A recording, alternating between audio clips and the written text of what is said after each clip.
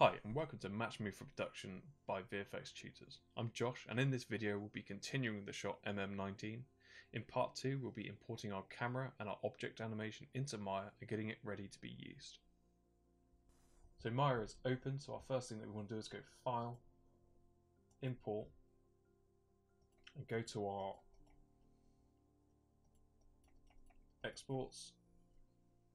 So we've got Hunter H2 Cam Mel script that we exported out. Import that in, and you should have a scene in your outliner now. So we should have a Hunter sequence camera and a Sigma camera. If we delete that one, we don't need that because that was our lens grid one.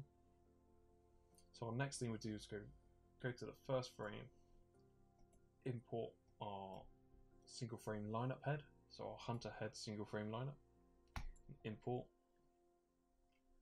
and go File, Import, and we want to go to our set geo.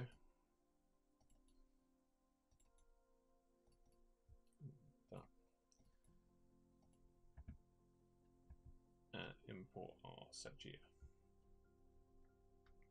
So now we can see we've got our head in the shot and we've got our set geo there. If we go to our panels, perspective, Hunter camera, might not be able to see much at the moment. So if we go to our select our camera, this little icon here, go to our attributes editor, select our image plane shape, and we want to swap out this for our undistorted plate. So if we click the little file, go to our undistorted plate wherever you rendered it out.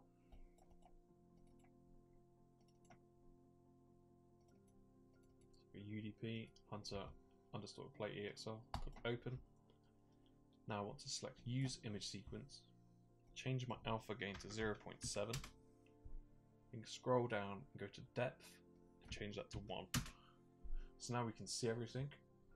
So before we scrub for our timeline, we want to make sure we're on frame 1 or 1001.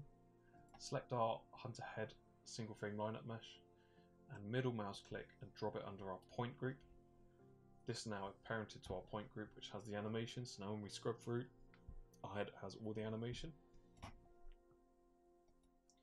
And we can group this one, call it set geo GRP. We can middle mouse click and stick that under the scene. So if I click on shaded, wireframe with shaded, and you can just play through. You should be able to play through because it's got a half resolution plate.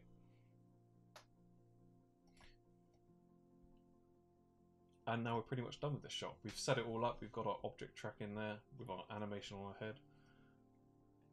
So you can say like give him a beard or something, or do some sort of makeup on him or something.